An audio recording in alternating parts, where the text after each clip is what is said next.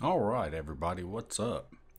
In this video I am going to show you an easy way to fill out the unit circle. Alright, so let's go ahead and get started. So the first thing we'll do is we will go ahead and fill out the angles. Alright, so we know here we've got 0 degrees, here we've got 30, 45, 60, 90, and then we've got 120, we've got 135, 150, and I'll show you how to get these numbers after I write them in. Then we've got 180, 210, 225, 240, then we've got 270, and then we've got 300, we've got 315 and 330. All right, so there's the degrees going around. All right, now how do we get those? Well, we know we've got 0, 90, 180, and 270. And then we're actually back to 360 here. Okay. All right. So just memorize the first quadrant, 30, 45, 60. Okay. And then to get these, you can do 180 minus 30, 180 minus 45, and 180 minus 60. That'll get you those. And then to get these, 180 plus each one. And then to get the ones over here, you've got 360 minus each of those. All right. Just remember, on the unit circle, whenever you're measuring this stuff, you're always measuring everything off this axis right here. All right. So just memorize 30, 45, 60.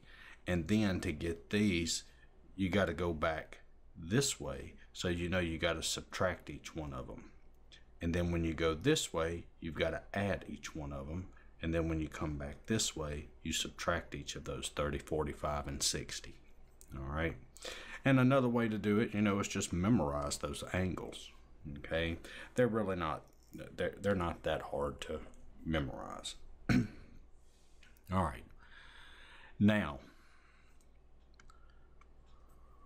we've got to put the radian measure of each angle. Okay.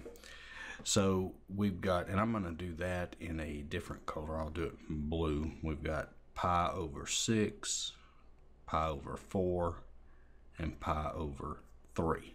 All right.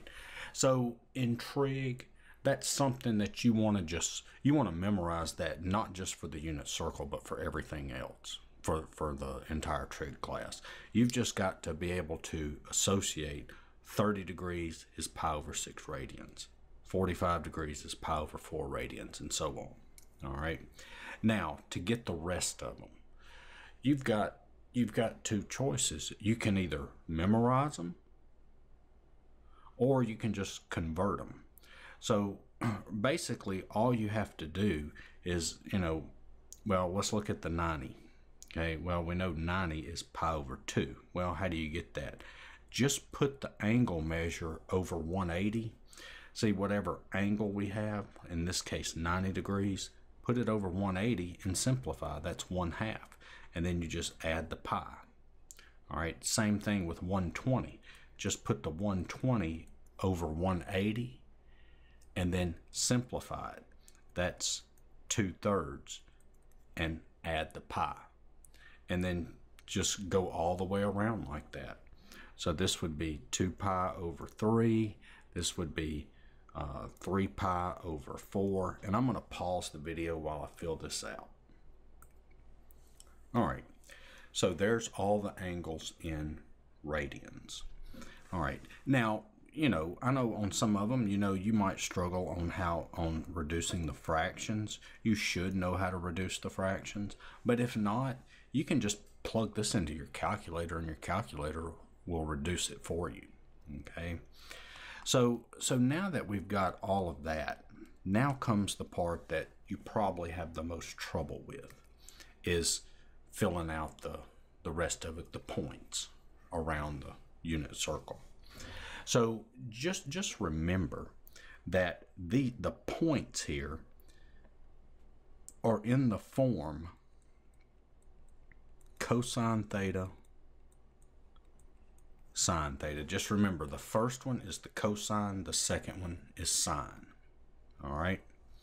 Now, the easy way to do this is, let's start off doing the 0, 90, 180, and 270. Okay, those are easy. It's like plotting a point.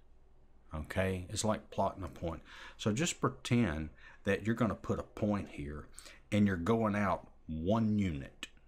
Okay, you're going out 1 unit, going 1 unit this way, 1 unit up, 1 unit to the left, and 1 unit down. All right. So for this one, if we go along the x-axis, if we go 1 unit, that's going to be the point 1, and then 0 would be your y-coordinate because you're not moving up or down anywhere. And so that would be 1, 0. So that tells us cosine of 0 is 1. The sine of 0 is 0. All right. Now let's do the 90. Okay, so we're not moving anywhere on the x-axis, so the x-coordinate would be 0, and then the y-coordinate, well, we went up 1 unit, that would be 1.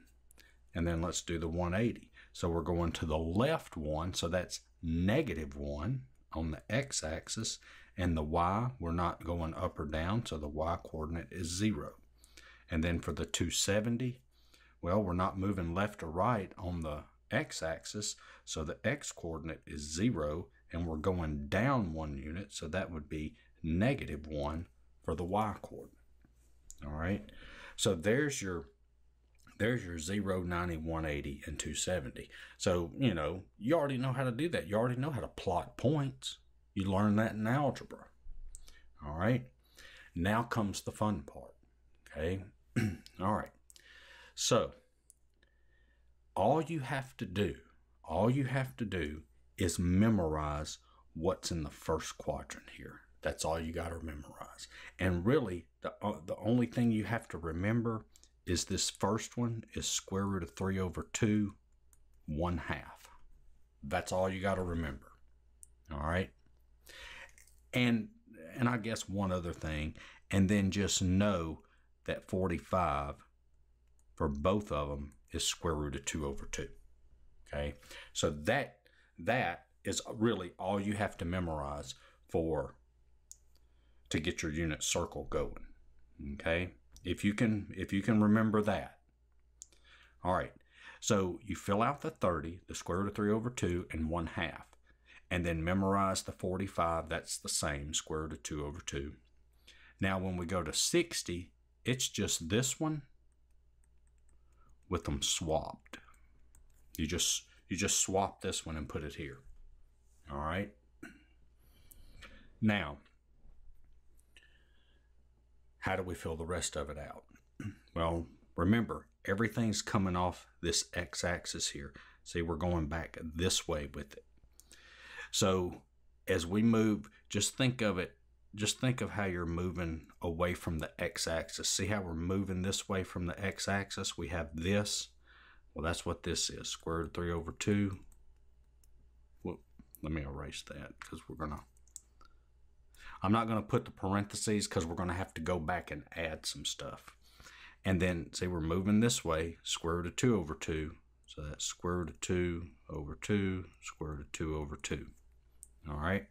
Just remember, you move away from the x-axis, just like here, you're moving away from the x-axis. So we're just going to each one. See, as we go this way, we go this way on this one. And then when we get here, see how we're going around here? We've got what? 1/2 square root of 3 over 2. All right, I haven't put the parentheses yet because we're not quite finished just because we write them down. Now, let's just go ahead and finish this one up. Okay, so what's the problem right now? What's wrong with it right now? Well, we've got to know about positive and negative signs. Okay, see, they're all positive here in the first quadrant. All right, and I'm going to show you two ways to get the signs on these. All right, so one way, just think of this point right here. That's this point right here. You see that? That's this point right here. Okay. Well, how do you get to that? Well, you've got to go to the left and up. Well, if you go to the left on the x-axis, that makes the x-coordinate negative, right? And if you go up, the y-coordinate's positive. And so there you go. There's your point. And same thing here. You're going to the left, so the x is negative. You're going up, the y is positive. And then here you're going to the left, so the x is negative, the y is positive. And there's that. Okay, I'm going to show you another way to get that also. Okay. All right. Now let's come here. So let's do the same thing. So we're moving away from the x-axis. You see that? We're moving away from the x-axis. So we're going to start here moving away from the x-axis. All right. Let me write it out here a little more. All right, so let's go away from the x-axis. Square root of 3 over 2, 1/2. As we move away, there you are. There you have it. Square root of 3 over 2, 1/2. All right, what about the next one? Square root of 2 over 2, square root of 2 over 2, square root of 2 over 2. And then we go to the next one. 1/2 square root of 3. See, 1/2 square root of 3 over 2. All right. See, once you write this one down, you've got them all. See, just go away from the x-axis. Go away from the x-axis. What's the first one you come to? This one. That goes there. What's the second one you come to? That goes there. And then what's the third one you come to? That goes there. See that? But just remember, it's all going from the x-axis. And that's important to remember also, because I don't know if you've learned it yet or not, but reference angles. Remember, reference angles, if you haven't learned it yet, you will learn it. Reference angles are always measured off the x-axis. All right, now we got to get the signs right. All right, so I'm going to the left and I'm going down. So if I'm going to the left, the x-coordinate's negative, and if I'm going down, the y-coordinate's negative. So they're both negative here. And that would be the same way all the way down. They're both going to be negative. See, left and down, negative, negative. And I'm going to show you another way to get that also. All right, and now let's do this one. So I'm moving away from the x-axis. What's the first one I come to? Well, moving away from the x-axis, the first one I come to. There you have it. Square root of 3 over 2, 1/2. And then the second one, square root of 2 over 2. Right here. Square root of 2 over 2, square root of 2 over 2. And then we go to the third one. And then when we get to the third one, that's 1/2 square root of 3 over 2. All right, so how do we get to these points? Well, we're going to the right. That means x is positive. We're going down. That means the y is negative. So this would be negative. This one would be negative on the y, and this y would be negative. All right, and so there you have it. Now, let me show you another way to get the signs. All right, so if you look at this, remember, cosine is the first one, sine is the second one. Okay, cosine is the first one, sine is the second one. So here's the other way that you can get the signs. Remember, all students take calculus. So all the trig functions are positive in the first quadrant. Sine is the only one that's positive in the second quadrant. Tangent's the only one that's positive in the third, and cosine is the only one that's positive in the fourth. All right, so when we come over here to the second quadrant, Well, when this is quadrant 1, quadrant 2, quadrant 3, and quadrant 4. So if we're in the second quadrant, sine's the only one that's positive, so that tells you cosine is negative. So all the cosines should have a negative in front. Remember, the first number represents cosine, so all of those should be negative. The sine is the second one. Well, sine's positive, so all of those should be positive. And then the same thing for the third quadrant. Tangent's the only one that's positive in the third quadrant, so that tells us cosine and sine are both negative, and you can see they both have negatives on them. Remember, this represents cosine, this represents sine. And then in the fourth quadrant, cosine's the only one that's positive. Well, cosine and secant, okay? Their reciprocals are also positive. So cosine's the only one that's positive in the fourth quadrant. So remember, the first one is your cosine. So see, the first one's positive. Well, we know sine is negative in the fourth quadrant. And there's, see, the second ones, they all have negative signs on them. And that's how you remember. That's an easy way to reproduce the unit circle. All right. So I hope that helped. Check out my other videos. Give me a like, share, and subscribe. Thanks for watching, and I will see y'all later.